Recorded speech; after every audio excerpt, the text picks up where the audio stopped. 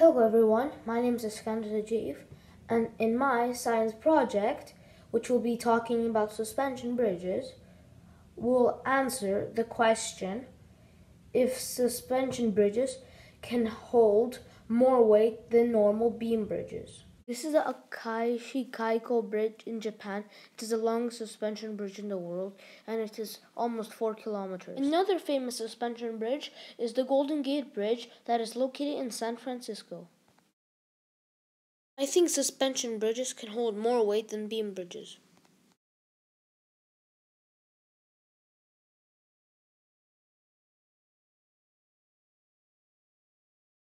First, I cut two short pieces of straw, each about 3 centimeters long. Second, I cut out the not flexible parts of straw for the tower base, and I would need 3 more of these. Then I tape the long straws together. At the one end of tape 2 long straws on either side of one of the short pieces of straw. This is the tower for the suspension bridge. Now I tape one tower to the edge of a chair, and I tape the second tower to a second chair of the same height. I position the towers far enough apart so that I could fit a straw between them, which will form a simple beam bridge. Now I make a load tester by unbending a paperclip. I poke the ends of the paperclip into opposite sides of a paper cup, forming a bucket. I then use a second paperclip to hang the load tester over the bridge deck.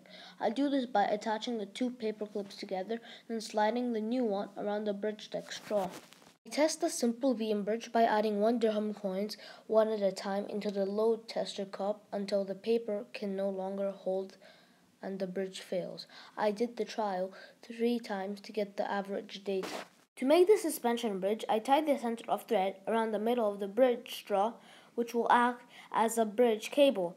Then I pass each end of the cable over a tower and down the other side and anchored them at the end of the chair, fixing with tape while pulling the cable tight. The suspension bridge could hold 91% more weight than the beam bridge. My experiment proves that suspension bridge can hold twice as much weight because it is supported from above using tension in the cables and compressions in the towers. Thank you.